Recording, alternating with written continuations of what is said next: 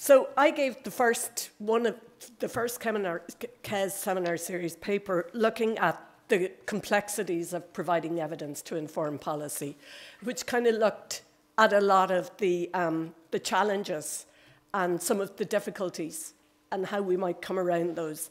So I'm really pleased that today we're looking at how to make better use of evidence in public policy making.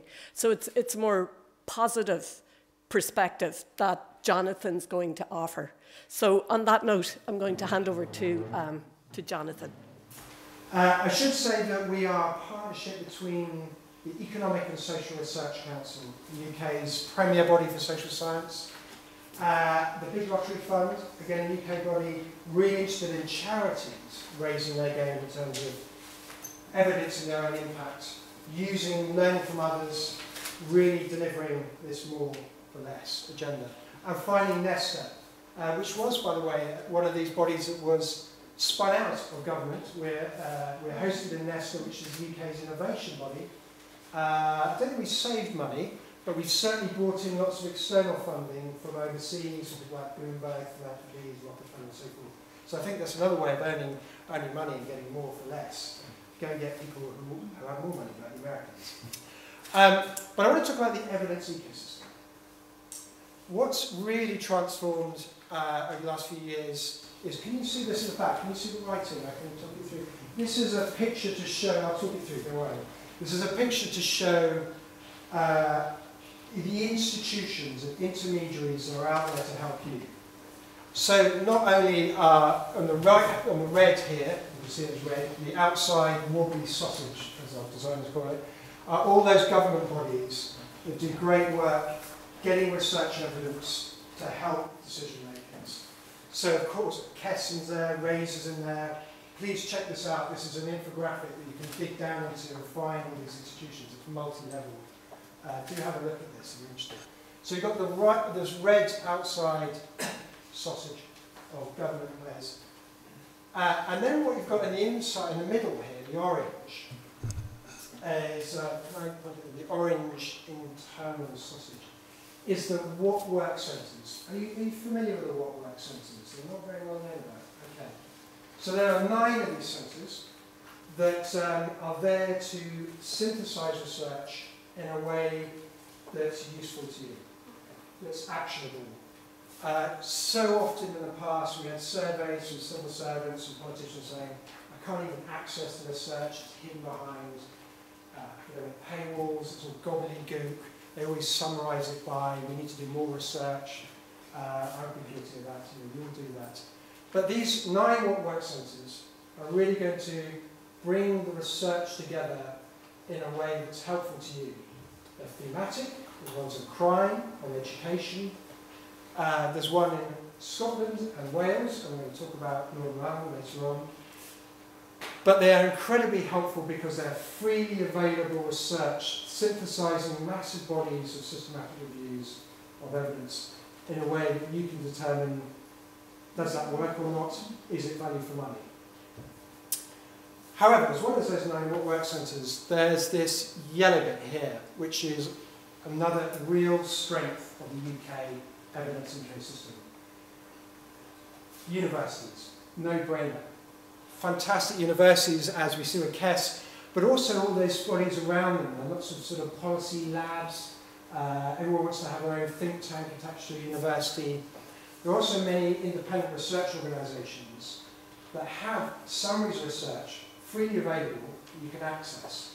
People like Campbell Collaboration, Dartington Social Research Unit, freely available for you to use at any time.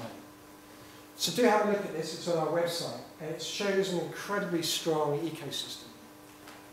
And to give one example of the what work centres, this is the education. It's the Education Endowment Foundation, and they have a toolkit that brings together decades worth of research on what works in the classroom. It's useful for teachers, parents, governors, policymakers involved in putting money where they think the most impact will be. And what's great about it is you can get it in seconds. So you've got types of intervention that work in the school. Some of it's quite controversial. Performance pay. has very little impact on educational outcomes. It doesn't actually help our students. It might make teachers feel sane and stay in the system, but there's that really awkward evidence of it doesn't actually help in terms of our pupils. And you can do it by the strength of evidence, this line here, or you can do it how much time it will save you in the classroom by implementing this intervention, and even value for money. Some of the most effective things, going back to doing more for less, are actually really cheap. Something called metacognition, or technical thing, but getting your peers, other teachers, to watch how you teach and give feedback. Very cheap, terrifying if you're a teacher, but immensely effective in improving services, according to the global evidence. But what do we mean by research evidence? What's actually useful to you? Not for us in academia, but what's actually useful to you out there? Here you go, here's the research evidence. You know, everything from regression discontinuity analysis, you know those, to, okay, we've got some things you've probably heard about, like surveys or pilot studies, randomized controlled trials. But this is not a good way to engage with really busy decision makers, people running charities. They don't want this.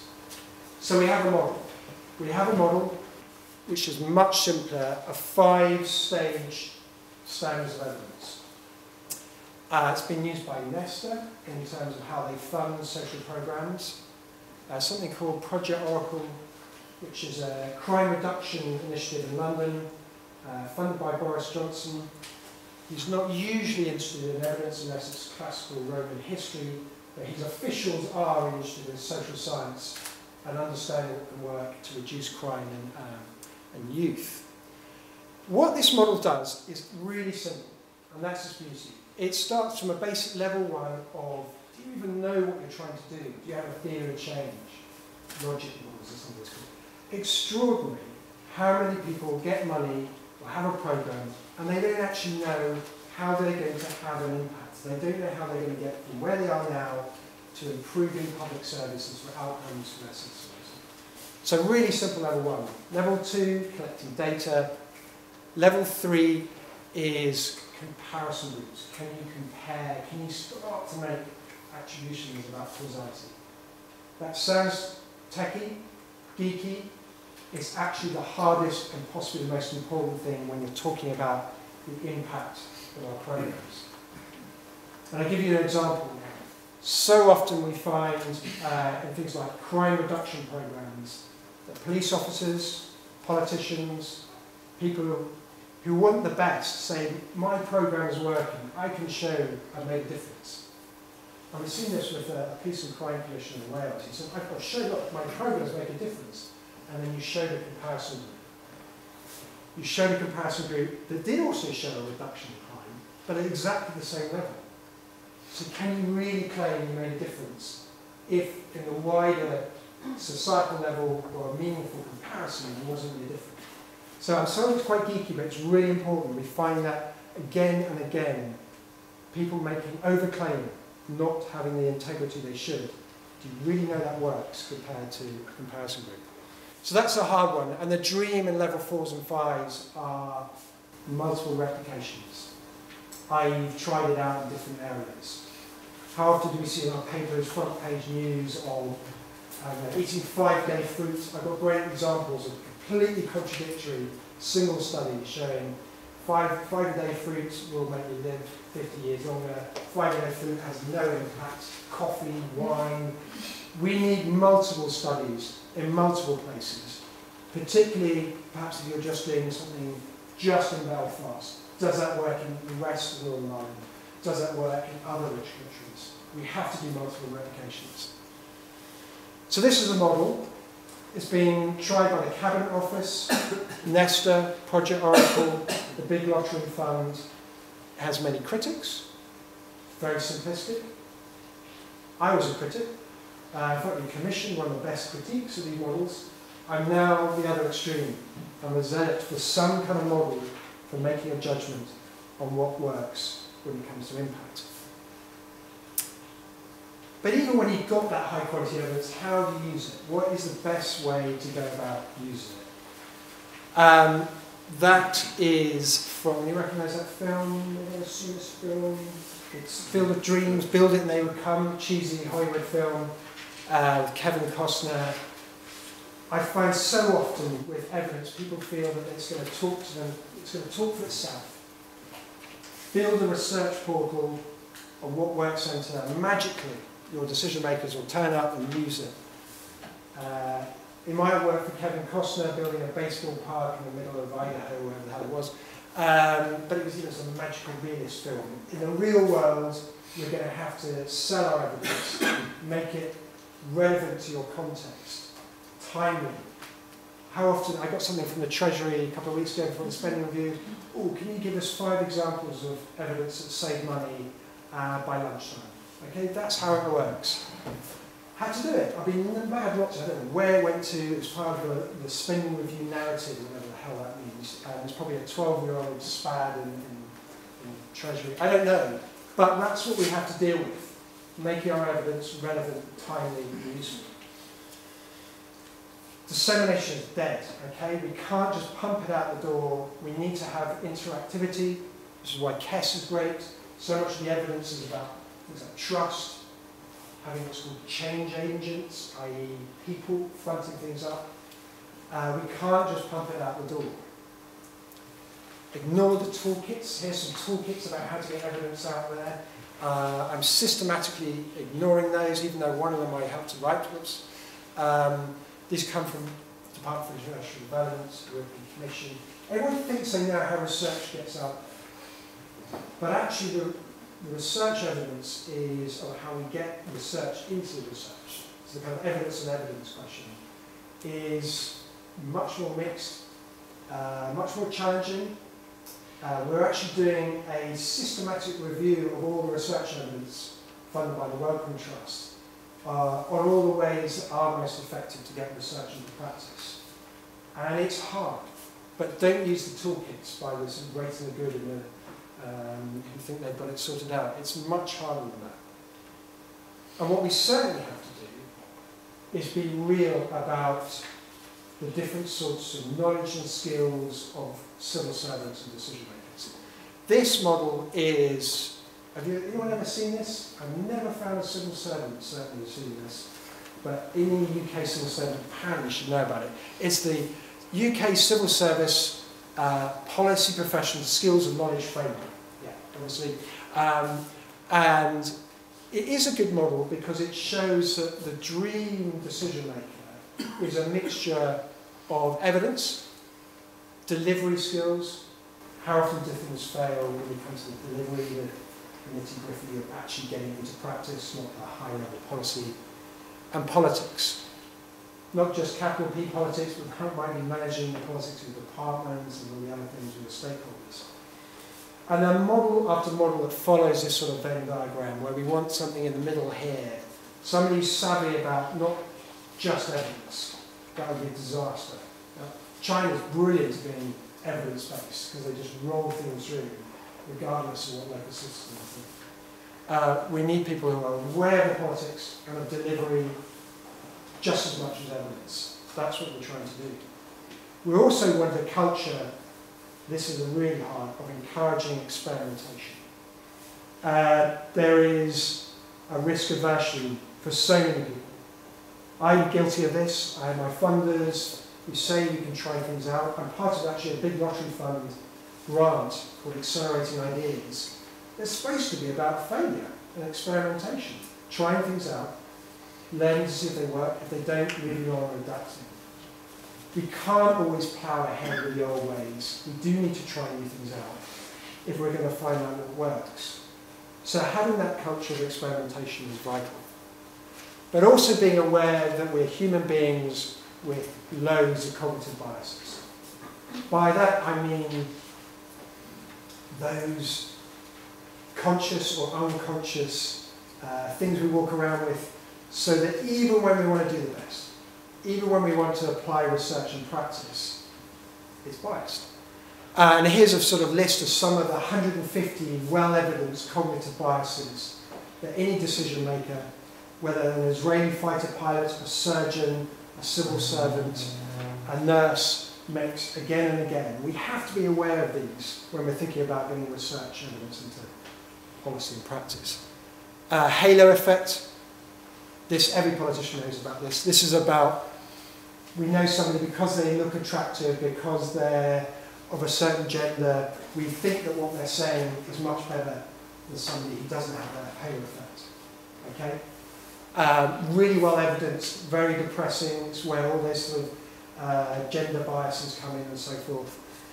We also know about optimism bias. There's actually a Treasury guidebook, the Green Book, that gives you a way of measuring how biased you are, you think your new programme is going to be in terms of the future, and tries to discount it. Because we do it systematically. We are too optimistic. We have a terrible optimism bias. We always think things are going to be better than they are. It's just human nature. Unless you're depressed, then optimism bias less so. Realism bias and depression. But my favourite one of these is the final one, the metacognitive bias, i.e. the bias that we don't even think we're biased. We think we're rational and empirical, but we're not. Not just politicians, we all have these everyday biases, and we need to work with the grain of those. But finally, I'm going to pass over to a very specific interest in what works in relied.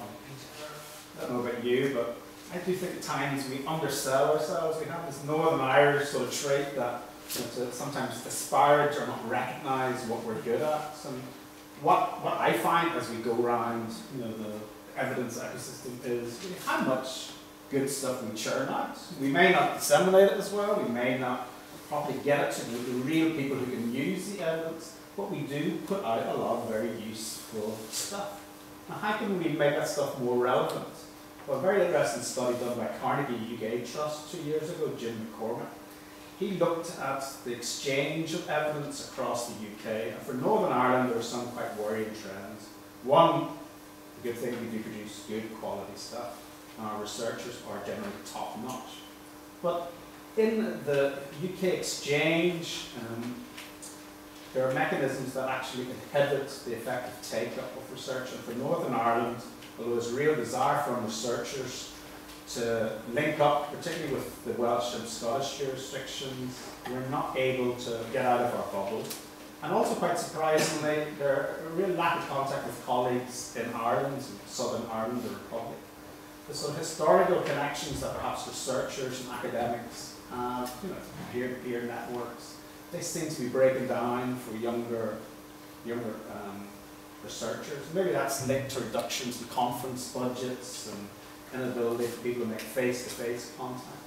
So across the UK, there seems to be a real breakdown in the exchange of evidence. And part of our mission is to try and look at ways in which we can re-establish, in some cases, but also create new forms of digital interaction, ways in which we can use evidence much more effectively. And for Northern Ireland, there's no doubt we are missing one important leg, which Jonathan pointed out earlier, and this is the growth of network centres across the UK.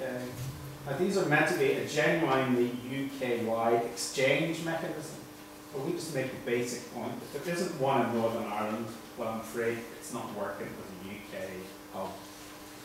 Also, these WWCs are meant to showcase or bring to the world the results of our research, and to really highlight research excellence to a global audience. Now, again, Northern Ireland is missing out there because we don't have that platform.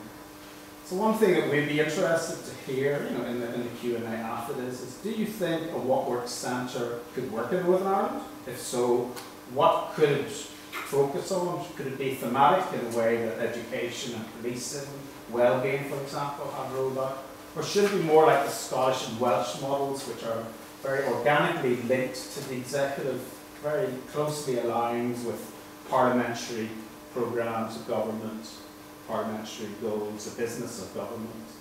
And we think the Welsh one perhaps is something of particular scrutiny because it's a very small, tightly focused public policy institute that works with academia, the third sector, and government in terms of producing useful evidence for the important business, the nitty-gritty, dirty business of public policy making.